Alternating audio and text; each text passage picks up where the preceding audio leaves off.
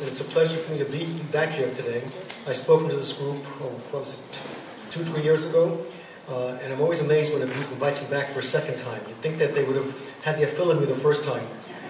But anyhow, what I'm speaking on today is a lecture on my overall website called the One-Step Web Pages, a Potpouri of Genealogical Search Tools.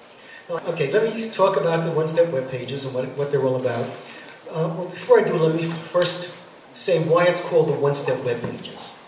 This came about, as Jay mentioned, in 2001 when the Ellis Island database went online. ellisisland.org put up the database, and on their website they had the whole search application, and it took many steps to do a search.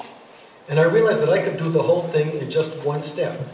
So I put up my own search form, and I call that Searching the Ellis Island Database in One Step. I didn't realize that by doing so I'd become branded.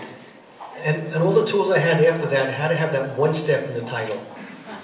If I would have realized the significance of that, I might have given more thought to it and gone with my second choice, which was Searching the Ellis Island Database with Fewer Tiers.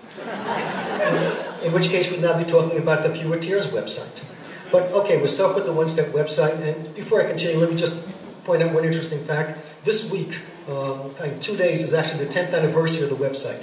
It was, from what I gathered from some old emails that I found, it was like April 26th when I had this thing first working. It was April 17th that ellisisland.org went online, and by April 26th I have the first workings of this tool, which was the beginning of the One-Step website. So this is the 10th anniversary.